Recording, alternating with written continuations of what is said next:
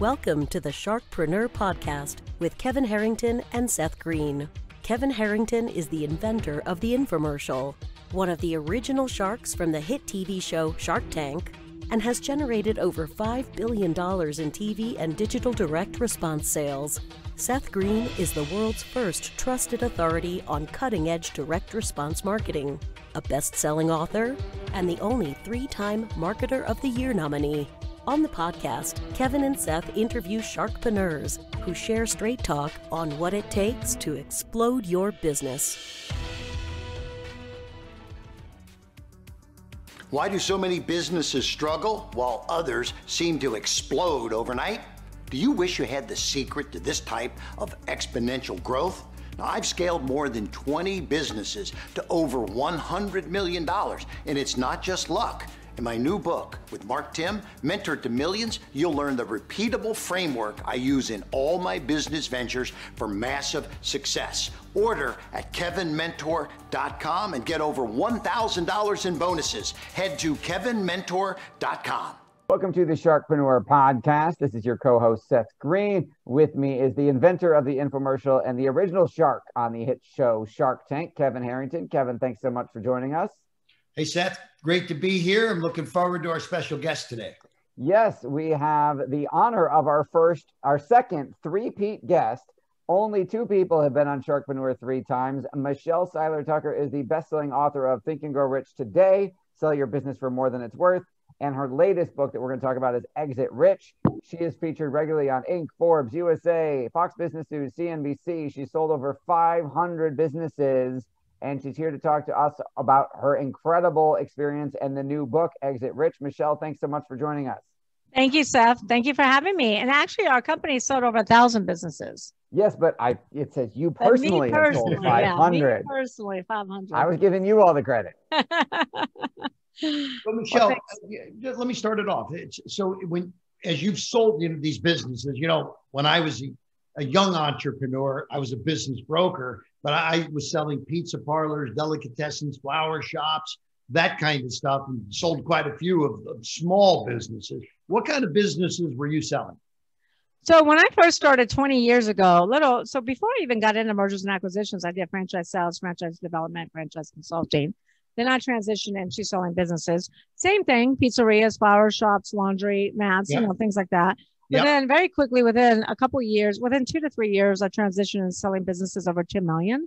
So now we're selling manufacturing, distribution, logistics, staffing, B2B, any type of business, SaaS businesses, e-commerce businesses. But my sweet spot is businesses over $10 million. Over 10 million purchase price, or over $10 million purchase price. Yeah. And the EBITDA is usually over $1 million. Good. Yeah. That's a good niche, because there you have sophisticated buyers that can make commitments. One of the challenges in selling smaller businesses, you spend 6 months with somebody and then you find out, well, they didn't have all the money they said they had, or they didn't really want to own a business, or they were never going to quit their job, et cetera, right? Yeah, we talk about that in Exit Rich. We define the 5 types of buyers, and 90% of buyers are first-time buyers that are very slow to pull the trigger. They need a lot of reassurances to make them follow through with the sale. But we typically work with the private equity groups, the strategic competitors, and sophisticated buyers. So business owners, we often all think that I'm going to sell my business one day and get rich or exit rich, or that's going to be my liquidity event. What are some of the things, because you talk about a number of things in the book that prevent that from actually happening and that we need to fix before we ever think about selling? Can you talk about some of those? Of course. So the biggest thing, Steve Forbes says 8 out of 10 businesses won't sell. And that's a true statement. And the biggest reason for that is because there is no plan.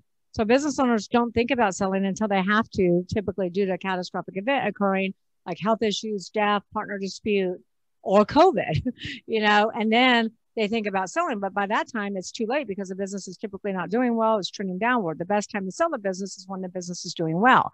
I've been in this industry over 20 years. We've worked with thousands of sellers, and I have never came across a seller that actually plans their exit out. So that's why, the first couple of chapters in Exit Rich is dedicated to what we call the STGPS exit model. And that's really, from day one of starting your business or buying a business, you need to plan your exit. And you need to figure out, what is your desired end game? What's your destination? What do you want to sell your business for? The biggest problem is nobody has a plan. So business owners are driving around in circles, driving up and down the financial hills, ending up nowhere. And unfortunately, many of them are going out of business. And that's what we're trying to prevent. What kind of, what is the ideal kind of business that you look for? I mean, I know you get phone calls, but I mean, do you call companies also? And do you go after, businesses that aren't for sale? If you have a sophisticated buyer that's got cash, they want to buy something, it may not be on the market. So do you pursue opportunities that aren't listed already? We have done that in the past, but really we work more with sellers, representing sellers. And we already have over 28,000 buyers. So we don't have a shortage of buyers whatsoever. There are more buyers for good businesses to buy. There are more buyers for good businesses than there are actually good businesses to buy. But we use every single different marketing funnel from, paid search to social media, to the books, to online speaking, speaking events, etc. So we get a lot of referrals as well. The type of businesses that we really look for, here's the bottom line. We specialize in buying, selling, fixing, growing. So if a business is not sellable, dependent upon the business, dependent upon the owners, I partner with business owners. I invest money, I invest my expertise, I invest resources, etc., and put them on a build to sell program within 3 to 5 years. And I've done that many times over. So, but as far as selling businesses, it really depends. I mean, we have so many buyers for those businesses that are over $1 million in EBITDA because PEGs, private equity groups, so many private equity groups are wanting to start platforms. They buy 2 ways, platforms and add-ons. And so there's really no shortage of buyers because once we get businesses over $3 million in EBITDA, we have all the private equity groups that we can go to. There's over 2,500 private equity groups that we work with. Yeah. One of the things that I experienced in the small deals, like selling a laundromat or something, right? There was generally owner financing because the buyers a lot of times couldn't come up with all the cash. Right. Banks weren't loaning them money. So on bigger deals, do you see owner financing also? There is a portion of owner financing, and I've been doing owner financing for over 20 years. There's a smaller portion because everybody wants skin in the game. So if we're going to go SBA wants the buyer to put up so much money. They want the owner to hold so much paper.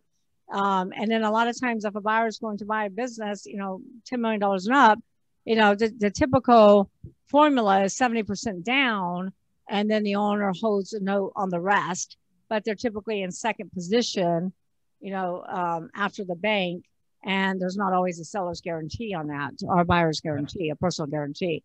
But yeah, there's typically always a seller financing component of some sort. You push for at least 70% down type of thing. Right? On the larger businesses, absolutely. On the smaller businesses, because our firm does handle small businesses, my agents handle those.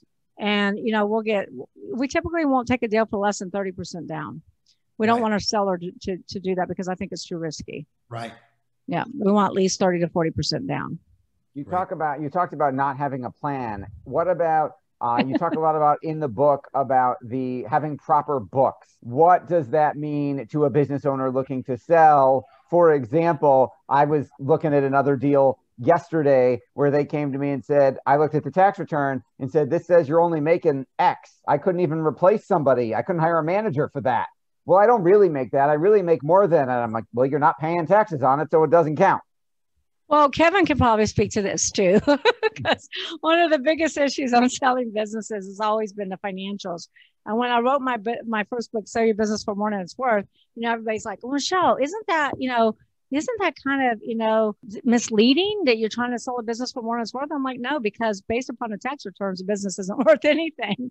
So we really have to dig deep and do an evaluation. We do very extensive evaluations here. We have a whole team of analysts.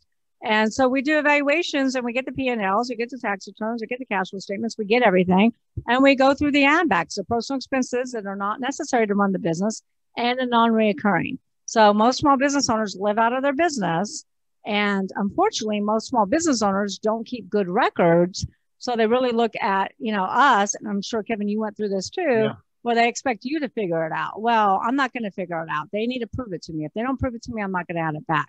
But we always go through the financials. It's called recasting the financials. And we add back the personal expenses and the non-reoccurring. because once we're done with that, they really are making money, but they have to prove it. You know, they can't just say, oh, I do this or oh, I do that. I got to see it in paper. I got to see it on paper, whether it's American Express bill, whether it's their bank statement, you know, something. But we will normalize the financials. What we won't do is add back cash. You know, if they're not reporting their cash, that's on them. What do you like best about what you do? What's that? What do you like best about what you do? Oh my gosh, I'm an entrepreneur. I mean, at any given time, I own 5 to 15 different companies. I build companies to sell. I've owned companies in many different verticals. I've sold businesses in pretty much every vertical. I'm just an entrepreneur. I'm like a kid in a candy store. You know, I can't wait to find out, oh my God, this guy has an 8th grade education and he grew a multi-million dollar company that we're going to sell for $75 million. We got a company right now. This guy's got an 8th grade education. He grew this enormous company. Their EBITDA is $17 million. And we're already getting offers in between the $60 to $80 million range. So I'm so excited and so passionate about entrepreneurship and about business owners, you know, just like Kevin is with his infomercials and everything that he's done with all of his inventors. I'm just like a kid in a candy store. And I love saving small business too, because I don't know if you guys realize this, but when I wrote my first book in 2013 and did the research, you know, 95% of startups will go out of business. We all know that, right? It's common sense. However, here's what you probably don't know. When I wrote Exit Rich with Sharon Lechter in 2019, 2020, I did the same research. Do you know that the business landscape has flip-flopped? It's now only 30% of startups go out of business, only 30%. But a whopping 7 out of 27.6 million companies, those businesses that have been in business 10 years or longer, 70% of those companies will go out of business. 70%. Now you hear about the public companies like Toys R Us in business 75 years, gone. Kmart gone, Stein Mart gone, Pier 1 gone. Godiva, our favorite chocolate, closed down 1,500 locations. So this is happening like crazy. So it's really my passion, my mission to try to help save, you know, small business, because small business is the backbone of our economy, employing over half the U.S. workforce. Thank you, Michelle. A question, because, you know, the title of the book, Exit Rich. So some tips for someone that owns a business, because I saw this all the time. People did not, they buy a business, but they never thought about, oh, I got a plan for an exit. And they would just think, I'm going to keep that business forever. But I think one of your comments here and your recommendations is to show them how to exit and to exit rich, obviously. But what are some of the things people need to do after they buy a business so that they can plan for an exit? Right. 2 big things. So number one, because we do want people to exit rich. So many people are exiting poor, and that's the issue. But number one is plan your, I call it the GPS exit model. So whether you start a business or buy a business, or you're just in business, you know, start with the end in mind, right? When you want to drive somewhere, what do? You pull out your phone, you pull up Google Maps, you put in your destination, right? Yeah. That's what you should do with your business. You should put in your destination, your end game. What do you want to sell your business for? So let's say you want to sell your business for $20 million. Great. Now we got a number. A number is a start of a plan. Right. And then you want to reverse engineer it. So now what do you need to know in a GPS exit? You need to know where you're starting from. You need to know, what is your current valuation? What is your business worth today? Now, Kevin, you probably know this as much as I do. It's shocking to me. Us humans, we go and we get a physical checkup, right? Because we want to make sure our health is in good order, right? Yeah. We drive our car into the shop because we want to get a checkup and make sure our car, you know, is in good shape. But we never get an annual business valuation checkup. So many business owners have never, ever had an evaluation on their business. I'm working with a guy who's been in business for 45 years, no evaluation ever. So business owners should get an evaluation every year, because there are events that can cause your business to increase in value or decrease in value, just like the pandemic that we're in right now, right? Yeah. So you need to know, okay, what's my end game? I'm going to sell for $20 million.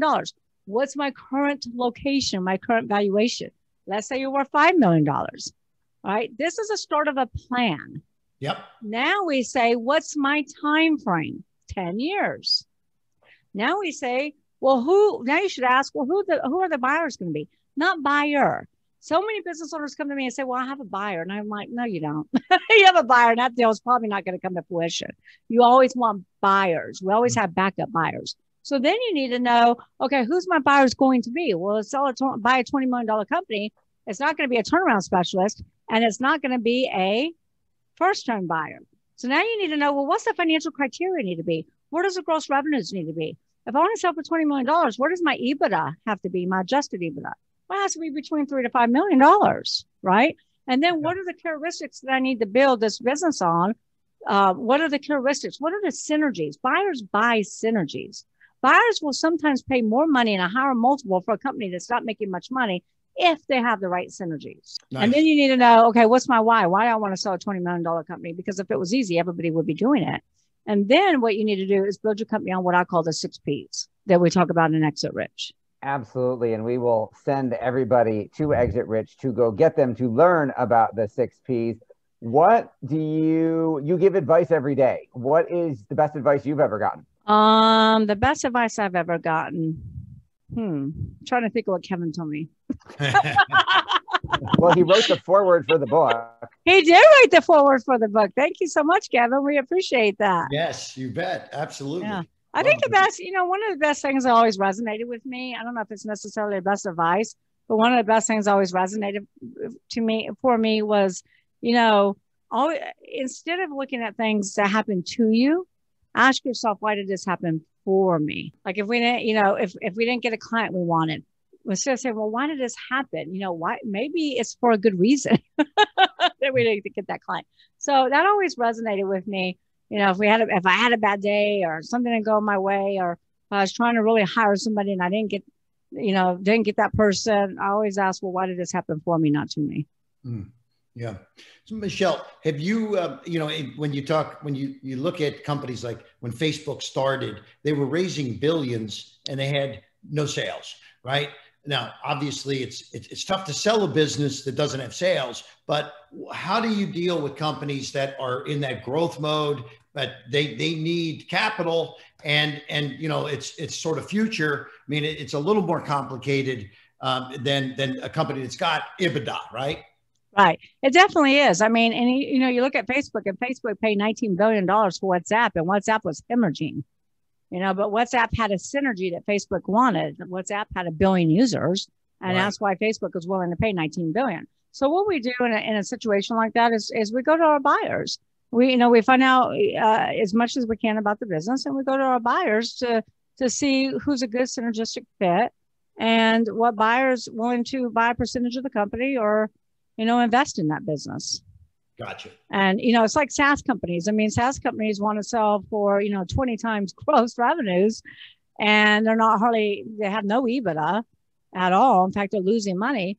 But again, we go to those synergistic buyers that are only in the market for SaaS companies. Yeah. Does that answer your question? Yeah.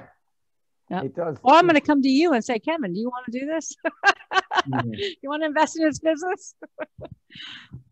One of the ways that I look, it's like you said, talk to the buyer, but you said they had 1 billion users. So a company that's buying like Facebook would say, what would it cost me to acquire 1 billion users? Yes. And that's now they're starting to put some numbers on the value of the acquisition, right? So, and because they, like you said, they were hemorrhaging because they had 1 billion users and it takes time to make the EBITDA happen from there. So we talk about that in the valuation section in Exit Rich. We talk about how to evaluate synergies.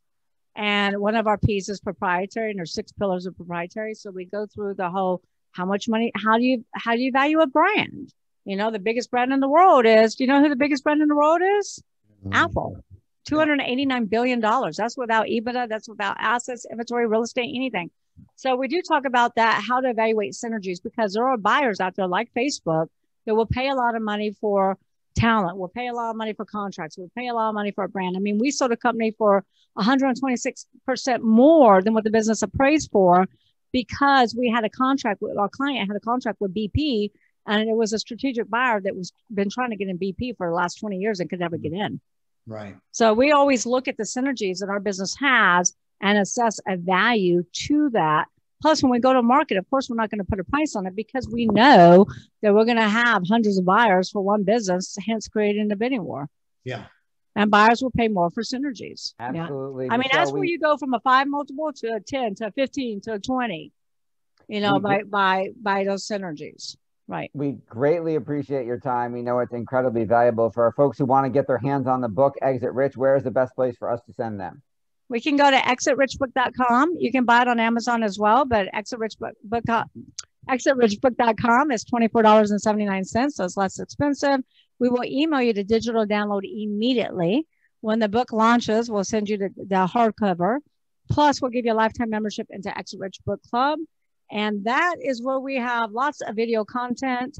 We also have documents. So, Kevin, you would appreciate this. Business owners come to me all the time and say, well, I've never seen a sample purchase agreement or LOI or due diligence checklist or closing docs or even organizational charts. Everything you need to run your business or sell your business is in Exit Rich Book Club for your review and download. Those documents alone are worth over $25,000. Plus, we're also giving away 30-day membership into Club CEOs, which is a mastermind where we do Q&As and hot seats and things of that nature for entrepreneurs. Awesome. Well, this has been Seth Greene for Sharkpreneur with Kevin Harrington and Michelle Seiler Tucker of ExitRichBook.com. Michelle, thanks again for joining us. Thank you so much. It was a pleasure. Thank you both. Great seeing you. Good luck. Thank you. We're still in the middle of launch. Do you need money to fund your idea, product, or service? Are you ready to take your business to the next level, but need capital to get it done? Kevin Harrington has heard more than 50,000 pitches and knows how to help you make the perfect pitch to get the funding for your entrepreneurial dream. He's distilled the process down in his perfect pitch cheat sheet, and it's yours for free. Just text PITCH to him right now at 727-888-2100. Text PITCH to 727-888-2100 right now and claim your free perfect pitch cheat sheet. Text PITCH to 727-888-2100 to start funding your dream today. This show has been produced by Market Domination, LLC.